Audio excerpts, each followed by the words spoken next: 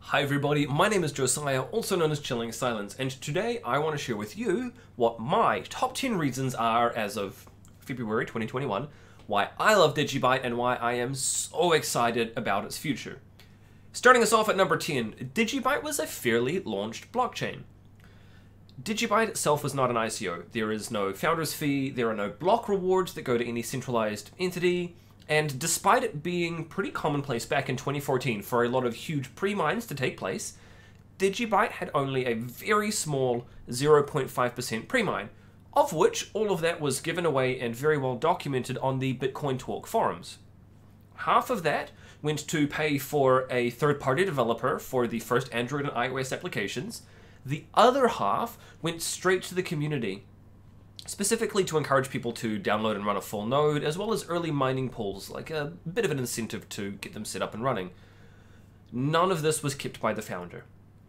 This is actually incredibly important because a lot of the startups that were occurring back in 2014 were running into problems with centralization and the likes from not being distributed on enough nodes. Not to mention there are actually still projects out there today that are not a complete blockchain, that are missing parts of the early blockchain. So it was actually very important that DigiByte took a small pre-mine and distributed it to the community in such a way.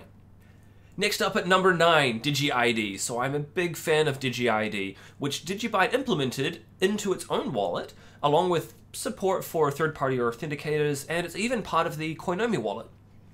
DigiID allows you to log into websites, services, you can even integrate it with billing security and the likes, by scanning a QR code and not by using a password. This allows for a much more secure authentication.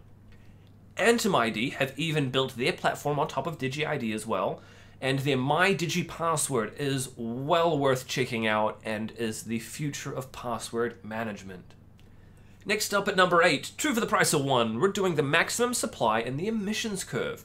So DigiByte has a 1,000 to 1 ratio of DigiByte versus Bitcoin. This was originally chosen intentionally at its creation to provide a greater ease of use and divisibility amongst the 7 to 8 billion people around the globe. These 21 billion DigiByte are being put into circulation over the first 21 years since DigiByte's creation in 2014. There is a small monthly reduction in the newly minted supply that comes into circulation of around about 1%. This means there's no big halving shock events like what Bitcoin has every 4 years. Next up, number 7, DigiShield. So another look back into history, in 2014 a lot of miners would swap between blockchains and mine different cryptocurrencies while the difficulty was low, and then as it increased and increased, they would then swap to another, and swap to another, and swap to another. This meant that the DigiByte blockchain at one point went for several hours between blocks. DigiShield was the solution to this. It was created to prevent that kind of thing from reoccurring and allow for a dynamic adjustment of block difficulties. Unlike Bitcoin, which takes 2 weeks, this now occurs every single block, effectively in real time. Then, the following month, after this was implemented, the DigiByte developers helped the Dogecoin developers to implement it into Dogecoin as well. DigiShield is now in a few dozen other blockchains even to this day.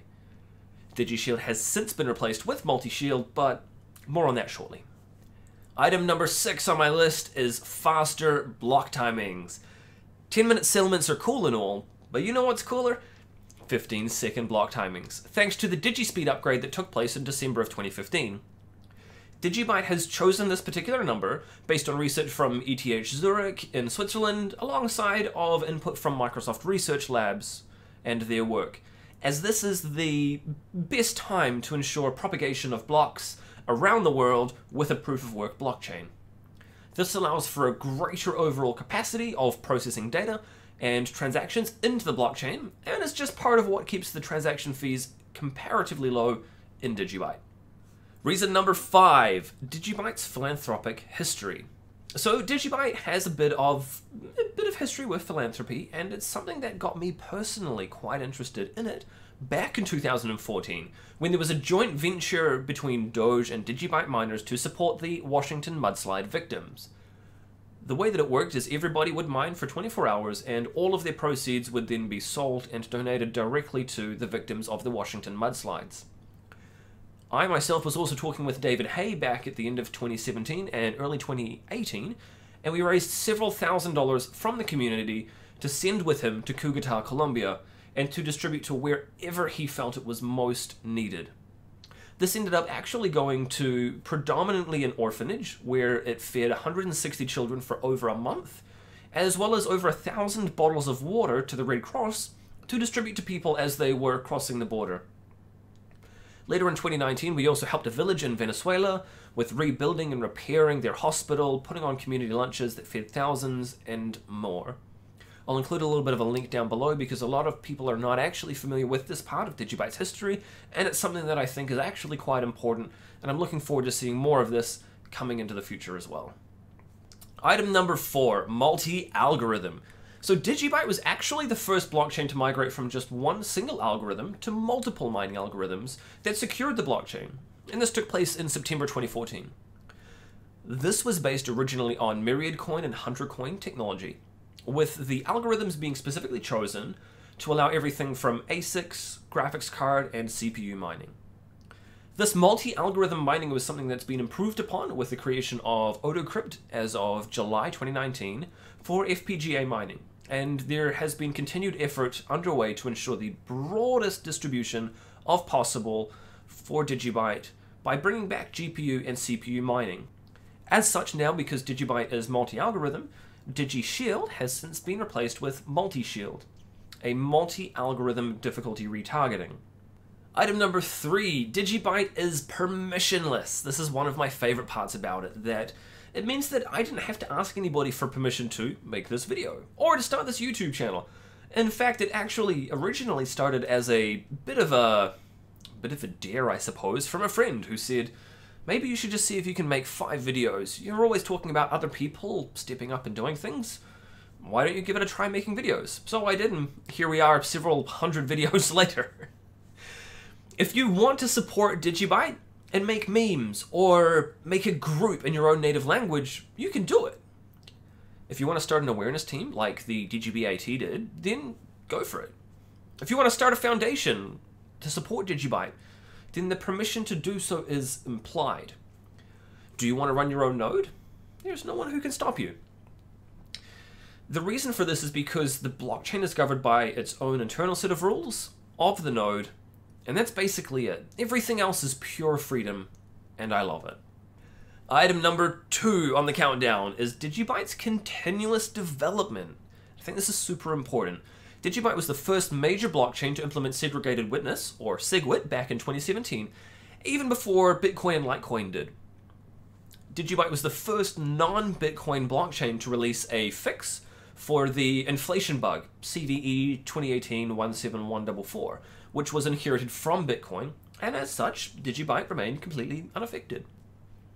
We've already talked about it being the first to upgrade from single to multiple mining algorithms. Then we have the fact that DigiByte actually started with a really high 60-second block timing. That was then improved to 30 seconds and is now just a little 15 seconds, as we mentioned earlier, thanks to DigiSpeed. Where other projects have released their codebase and then remained stagnant, DigiByte has improved and grown, making it a real force to be reckoned with. And number 1 on the list is DigiByte's worldwide adoption, and this is something that I'm so proud of the community for having a direct hand in. You see, DigiByte has one of the most active, globally active communities, and this is largely both a result of and caused by the dedication to all of the translations. The DigiByte mobile application for Android and iOS has translations for 50+ languages.